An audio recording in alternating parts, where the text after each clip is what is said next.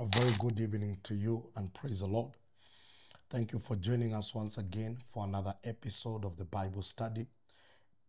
My name is Pastor T. Mwangi, and today we'll be looking at Ezekiel chapter number 24. Let's begin with a word of prayer. Our Father and our Lord, we bless you and we honor you.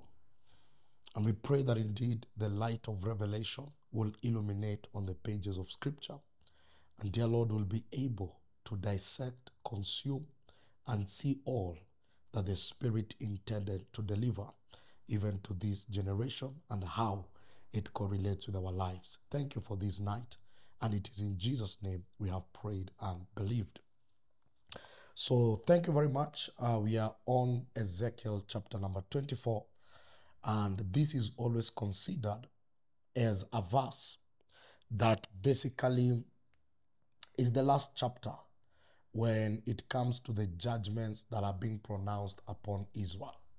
Beginning from 25 all the way to 32, we will look on the judgments being pronounced upon the nations. And the mystery of this prophecy, on the day it was delivered, on that day, the Jerusalem siege began. Now, for us to fully appreciate, even before I read Ezekiel 24, we have to understand that there were three deportations or exiles' journey that happened, not deportations. There were three exile journeys that happened upon the children of Israel from their residential place, Jerusalem, to Babylon. And now, when Ezekiel landed in Babylon, he began to prophesy from Babylon. And he was prophesying about what will happen to the remnants that were left in Jerusalem. So when we began, we realized that the Bible says he sat where they sat. He was among the exiles that were in Babylon. There were three exile journeys, and I think Ezekiel went with the second one. Daniel was in the first journey.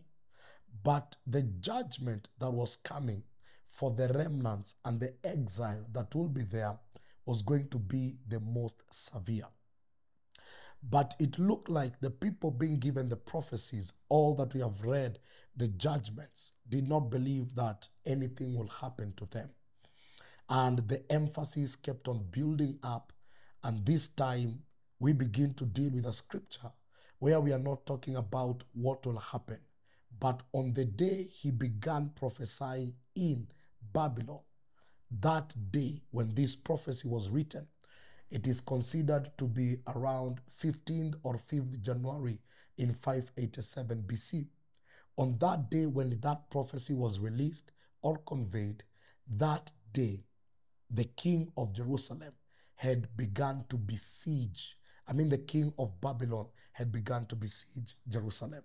The language of besieging is the ancient technology of battle where warriors will come and surround a city and make sure that nobody gets out and nobody gets in. And then after the city is besieged, they either attack the walls and they enter and attack them that are in the city. But the first level of besieging a city was to reduce supply and to introduce starvation until the people surrender out of their own volition to them that have besieged the city. And so this was an ancient technique and tactics of war. So I'm going to read it in different portions because from chapter number 1 all the way to 14, it's more of a prophetic image and symbolism. The Bible says, again, in the 9th year, in the 10th month, on the 10th day of the month, the word of the Lord came to me saying, Son of man, write down the name of the day this very day. The king of Babylon, started his siege against Jerusalem this very day, and utter a parable to the rebellious house and say to them, thus says the Lord. So looking at that portion of scripture, the very day that this prophecy was pronounced to the people in Babylon, on that day, the king of Babylon launched a siege upon the people in Jerusalem on that day.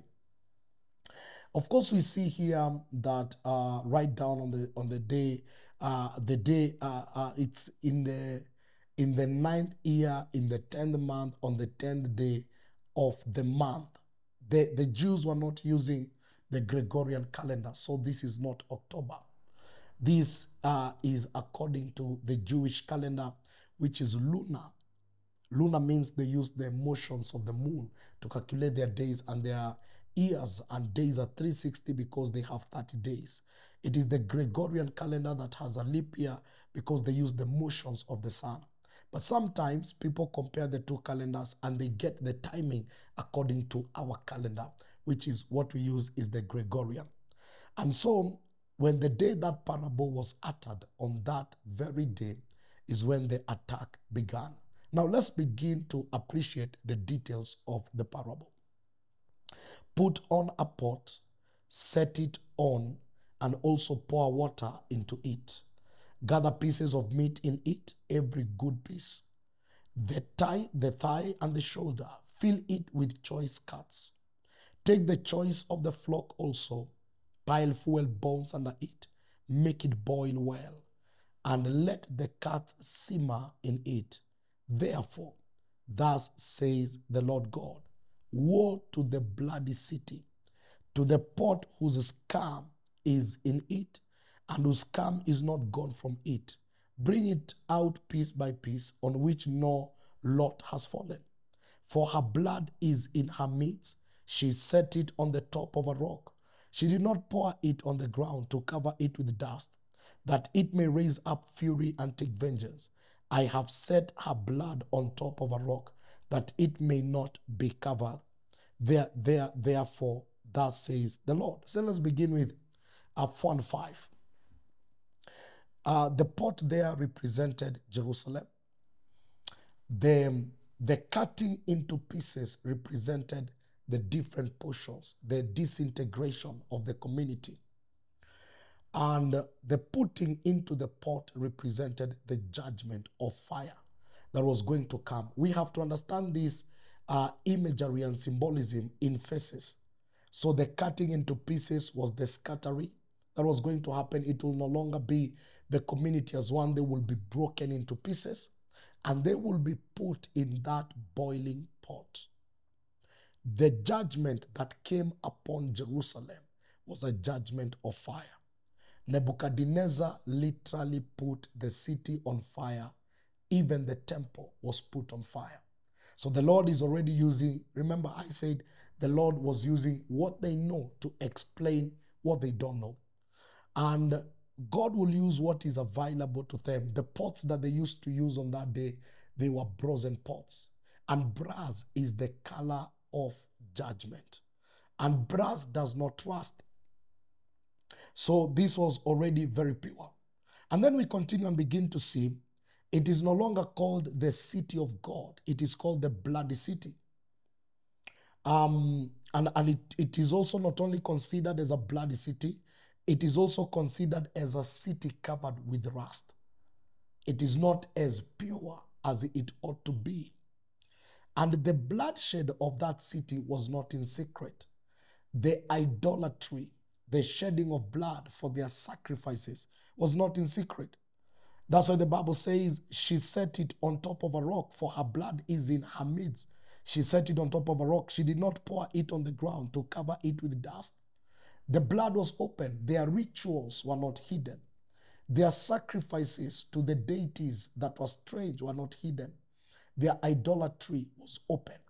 And that's why the Lord is saying all these things happened in public and they never hid this blood. And he gives a very perfect example. I have set her blood on top of a rock that it may not be covered. So the Lord is looking at this city and is about to judge it with fire. And because their sins are not hidden, they're just open. And so judgment must come. From verse 10, the Bible says, woe to the bloody city. I too will make the pyre great. Heap on the wood, kindle the fire, cook the meat well, mix in the spices, and let the cats be burned up. Then set the pot empty on the coals, that it may become hot and its bronze may burn. Now, the first part of this prophecy is, I will allow the people to suffer in judgment. Let the cats be put in barns. And I tell you, there was a great slaughter. Many people suffered. So the first phase of this prophecy had everything to do with the people. Jerusalem is going to be besieged. Jerusalem will be burned down. The people will suffer the consequences. Remember, the pot, the brazen pot, represented Jerusalem. But in verse 11, the Bible says, then set the pot empty on the coals, that it may become hot and its bronze may burn, that its filthiness may be melted in it, that its scum may be consumed. That is the rust. Now, of course, we know bronze does not rust, but that could be the rust because of the blood that was upon it, the defilement. She has grown weary with lies, and her great scum has not gone from her. Let her scum be in your fire. In your filthiness is lewdness, because I have cleansed you, and you are not cleansed. You will not be cleansed of your filthiness anymore, till I have caused my fury to rest upon you. I, the Lord, have spoken it, it shall come to pass, and I will do it. I will not hold back, nor will I spare, nor will I relent. According to your ways and according to your deeds, they will judge you, says the Lord. So, Ezekiel is told to take the pot and subject it to fire until it becomes red hot, so that any rust and anything that clings on the pot melts. Fire becomes the best entity of purifying even metals. And at this particular time, the Lord is giving a very deep communication. Now, one of the reasons why Israel was also judged, it is idolatry, shedding of innocent blood. There was the backsliding of the priesthood and many other things. But for 490 years, Israel had forfeited the land, and they never subjected the land into what they called the Sabbath of the land. For 490 years. What does that mean? In every 7 years, they were supposed to farm for 6 years and allow the land to rest for 1 year. And so every 7th year, they were not supposed to farm everything. And the Lord used to give them harvest on the 6th year that was enough to carry them through the 6th, the 7th, and the 8th year before the harvest of the 8th year. The Lord took care of that. It was called the Sabbath of the land. And for those who've done agriculture, that kind of breathing allows the land to rejuvenate and also to, to renew itself and release new nutrients that can carry on. And so they had abandoned the Sabbath of the land.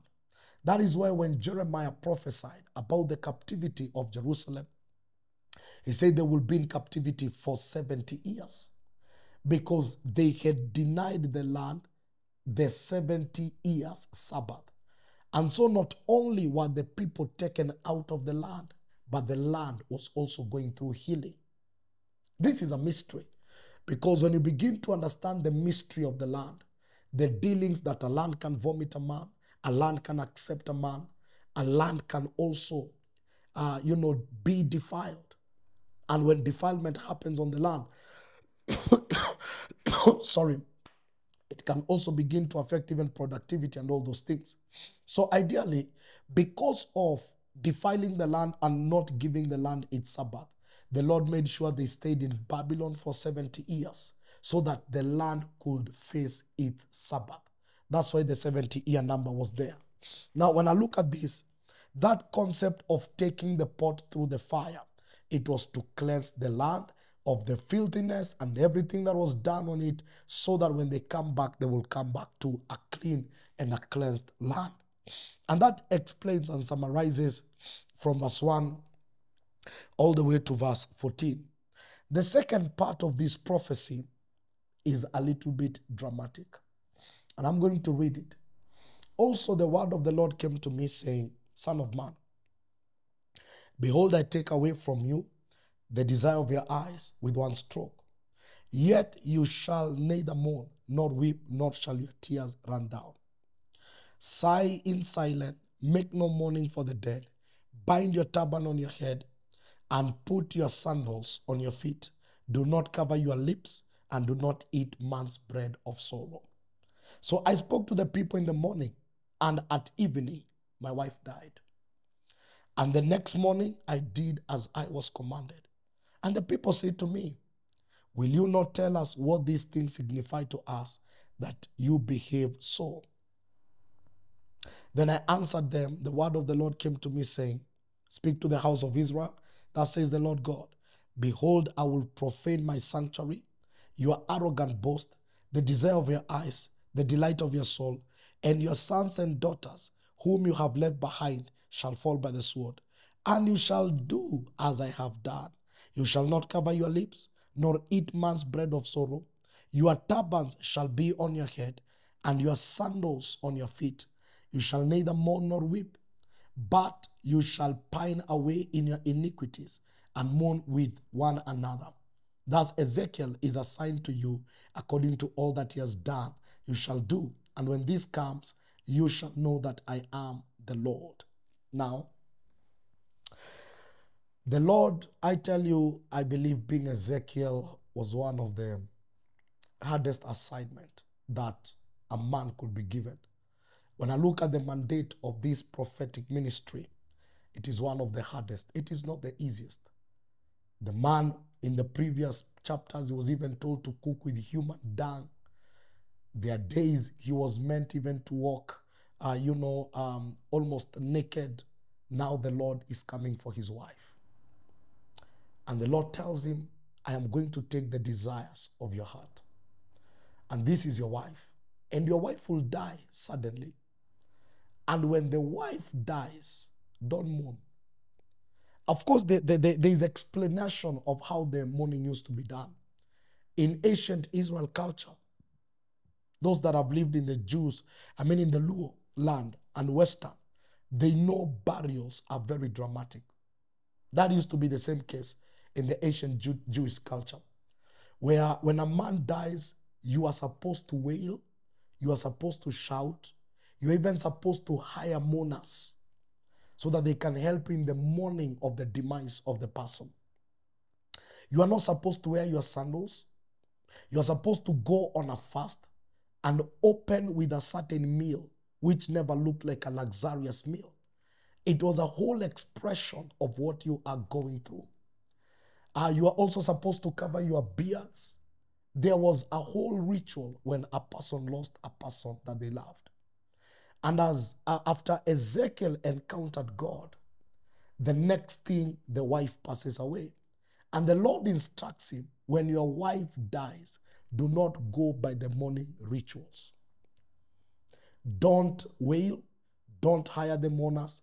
Don't take the bread of sorrow. Don't even take that fast. Don't take away your sandals. Don't cover your hair with soil, because they used to unturban and just throw soil on their heads just as a sign of expressing that they are mourning. The Lord tells him, do none of the above. Because as I'm taking that desire, I don't expect Israel to react when I come in judgment. Now, of course, we begin to ask a few questions. But on this hour, he uses a very practical. Ezekiel is very dramatic, and many things that he does look like they're dramatized and scripted. And so the Lord uses a very practical example. And I want to believe also he was passing the very emotions unto Ezekiel, because it was not even for the Lord. It was not easy for the Lord to permit the extent of damage that was going to happen over Jerusalem. Even him, it's not that something he desired to do, but the resilience and the hard-heartedness of the people provoked him to move in that judgment, and the hammer had fallen and the judgment was final. And so at this time, the man loses his wife.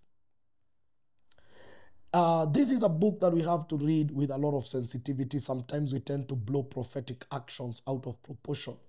But the man loses his wife and is modeling a very spiritual thing that is going to happen.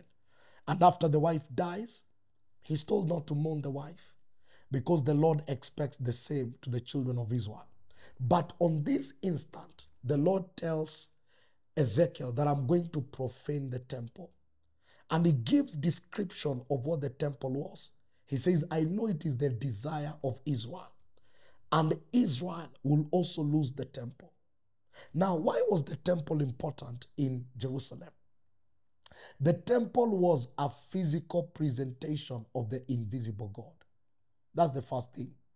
The second thing is that the civilization of Israel was bound to the temple. The civilization of Israel was tied to the temple. Anyone who touched on the temple and the laws of the Torah, you are interfering with the fabric of Judaism and the operation of Israel as a nation. The destruction of the temple was a clear sign God was no longer with them, and the presence of God is no longer with them. They knew the mercies of Yahweh. They knew the dealings of Yahweh. And so for the temple to be brought down, it was a total attack on everything that Israel believed in. And this time the Lord is preparing and saying, I am going to attack Jerusalem. And not only will I attack the walls of the city that Nehemiah came to rebuild, but I'll also bring down the temple. This was the Solomonic temple. It was full of glamour and full of glory. But when the people backslid, anything that does not have the glory of God is all useless, is brick and mortar. And at that time, they went. And after going there, when Nebuchadnezzar showed up, the war was severe. They set the walls on fire, and they destroyed the city. They slaughtered thousands. The remaining were taken into captive, and the temple was set on fire. Them that were exiled already in Babylon had already been warned by Ezekiel that when you hear this news, don't mourn. Your mourning will look like you are trying to question the judgment of God. You remember when Aaron lost his sons because they offered a strange fire? And it was only less than a month in the business of priesthood. They were the first priests. But when they messed up with the protocols, they died.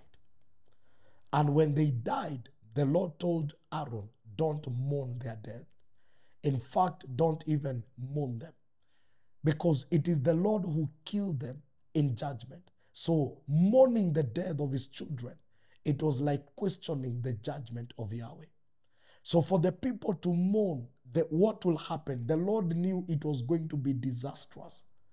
Anyone who had the news as a Jew, who understood what it meant to have the temple in Jerusalem, this was going to be disastrous. But he says, don't question my judgment. I am moving in judgment. Enough time I've spoken to you, and you have refused to repent. So this time you cannot mock, and you cannot look like you're questioning my judgment. And you, Son of Man, 25, as I begin to conclude, will it not be in the day when I take from them their stronghold, their joy and their glory, the desire of their eyes, that on which they set their minds, their sons and their daughters, that on that day, one who escapes will come to you to let you hear it with your ears. On that day, your mouth will be open to him who has escaped. You shall speak and no longer be mute. Thus you will be a sign to them, and they shall know that I am the Lord. There are those who made it to Babylon, and they spoke of the terror and the level of judgment that took place over Jerusalem.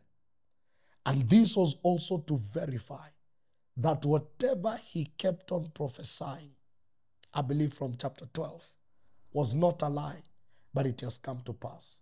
The intensity of the prophecy and the intensity of the judgment that was going to come, it had to be verified that it was not a lie, and it was going to come to pass.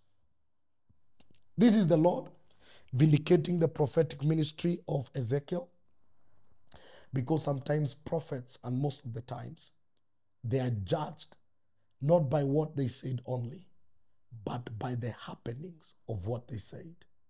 And so when prophets speak and whatever they say happens, it is a confirmation actually God had spoken. And at this time, of course, Ezekiel was facing a lot of opposition, because there were other sounds in Jerusalem that was trying to communicate over the people that indeed whatever Ezekiel is saying is just but a lie. It will not happen. The Lord loves his people so much, and there is no way that he can destroy them. But the Lord vindicated the office of prophet Ezekiel by confirming his word to the letter. And it is because Ezekiel was not speaking out of his own volition. He was speaking because he had heard the Lord. There's something very powerful when a man comes with "Thou says the Lord." You can kill the messenger, but you can never kill the message. Beginning from chapter 25, we'll begin to see prophecies against nations. And then after that, now we'll go to a very amazing phase of the book of Ezekiel, just to understand a couple of things. But now, tonight, that's it for tonight. It's a short exposition. Let's just make a prayer. Father, you're not a man to lie. You have exalted your word above the titles, and you vindicate the ministries of men. Lord, tonight we have learned that even in judgment, you still remain to be God. And you are faithful to keep your word spoken by your servants, especially those you have planted your word in them. Tonight, Father, we thank you for that revelation and that remembrance and that realization. I pray for everyone that is watching us, and I pray that, dear Lord, may we remember that even the prophecies that have been uttered in our day, they will surely come to pass. You are not a man to lie. In Jesus' name, we pray and we believe.